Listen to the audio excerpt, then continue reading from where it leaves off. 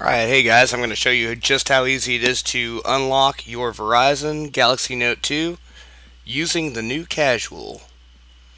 So first thing we need to do is plug it in, and as long as you've got the USB mode set to developer options, you go down to settings, developer options, and you want to enable USB debugging.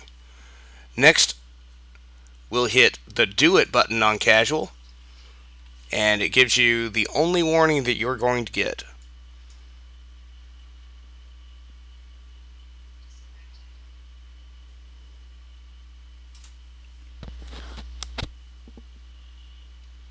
So now it's flashing the boot.bin file, and now on Windows you'll have to use Odin for this, but I mean, that's pretty self-explanatory.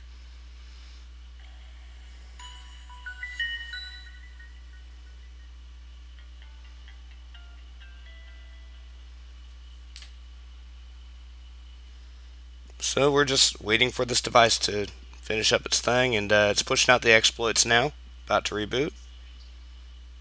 And there we go, we're flashing the exploit over, the exploited bootloader, that is.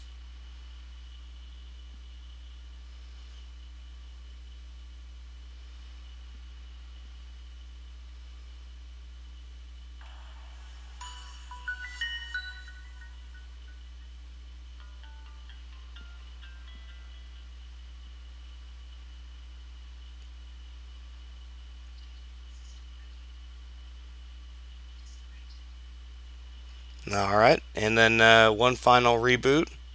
This will be the last one. You notice it goes right into the recovery, and that's all there is to it. Thanks for watching.